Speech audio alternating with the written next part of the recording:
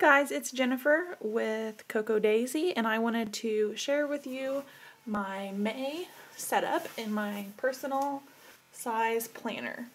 This is the Foxy new ring system, and this is the personal wide. And then I'll just jump right in and show you how I have May set up. So at the beginning, I just cut down some of the acetate and put that down. And when I did this, it was still April, so I used this little card.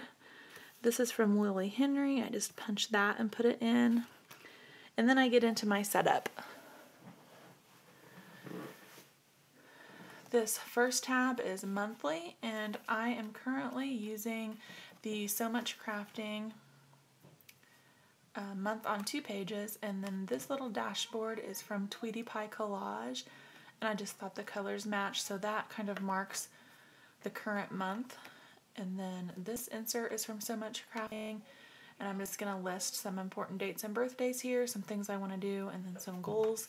And I just have it paper clipped to the current month. And I like to have these in here with my Cocoa Daisies, because if I know something is going to be going on, let's say like in June, my husband's on call June 10th, I can go ahead and mark that on this, even though I don't have my Cocoa Daisy kits yet because they're a monthly sub. So that's why I have those in here, kind of for long-term planning. And then I have the rest of the year, and then this is just a little pocket from Filofax, and I cut down one of the personal size dashboards. This is actually from the April kit, and put that in there, and then just a picture of my son on the other side. And then this is the dashboard. I just added one of their tabs. I do use these divider labels from Planner Kate because they're removable and they won't damage the tabs, so if I wanted to relabel them, I can do that. And then I'm going to skip over this because I still have all my April weeklies in here. I need to take them out. Today's the 30th. So those will be getting removed here probably tonight, since tomorrow is May.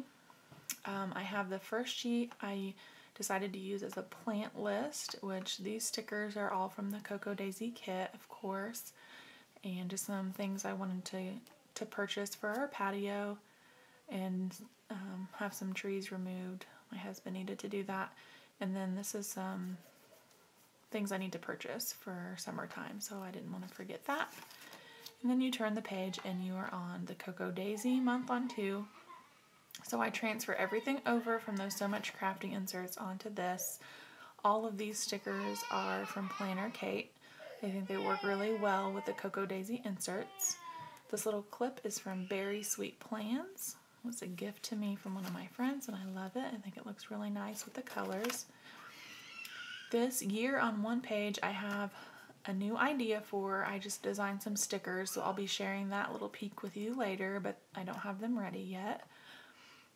I punched one of the cards, and then this is the setup for the weeks.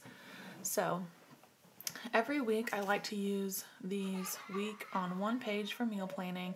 I did use the stamp from last month's Day in a Life kit, and so I have my lunches listed. I need to do some dinner planning, and then I just wrote the date down with my Pilot G2 ink pen, and then any groceries I need to get pertaining to that just stay right here in front of that. And then when you turn the page, I don't always use these, but I've been feeling a little out of routine lately, so I went ahead and put this in. This is from So Much Crafting. It's just a habit tracker for the week, and then I do Fly Lady Zone cleaning, so that's down here. I don't always put this in, but for this week I'm going to use that. And then you turn and you're into the Cocoa Daisy kit again, which is the week on 2 pages, and that's what I use for my planning. These are all again from Planner Kate, with the exception of this little frog, which I thought was adorable, peeking out of the little grass there. And this is from Chrissy Ann Designs. I tend to put like time-specific tasks on the side under the date, and then use the other side just for to-do listing. And then this month I'm trying something new. Usually this is Saturday and Sunday. They come printed that way. I think I might have covered all of them up. Let me check. No, I didn't. So you can see Monday, Tuesday, Wednesday, Thursday, Friday, Saturday, Sunday. That might work really well for some people, but I've been running out of room. So what I did was stole this idea from Christine. I relabeled this as to do. So my weeks that just need to be done sometime during the week, my to-dos that need to be done sometime during the week will go down here. And then when you turn the page, I just took a mild liner and drew a line and split this page into Saturday and Sunday. So now I have more room for my weekend tasks, which I personally need.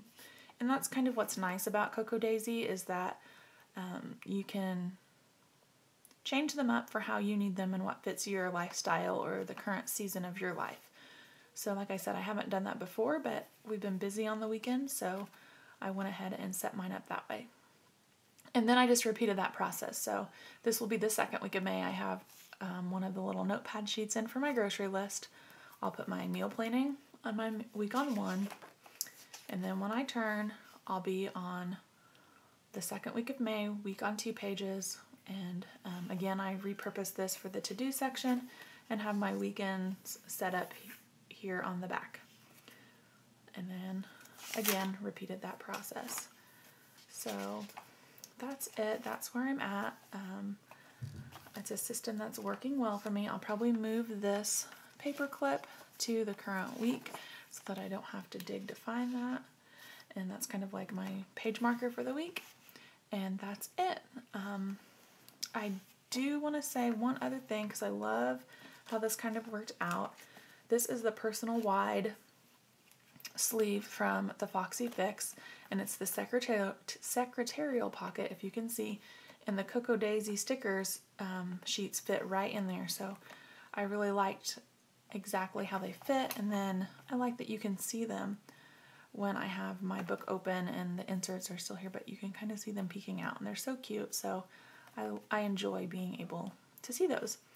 So that's my May setup. If you have any questions at all, you can email me at happyplaceplanning@gmail.com and I'll get back to you. Thanks for watching.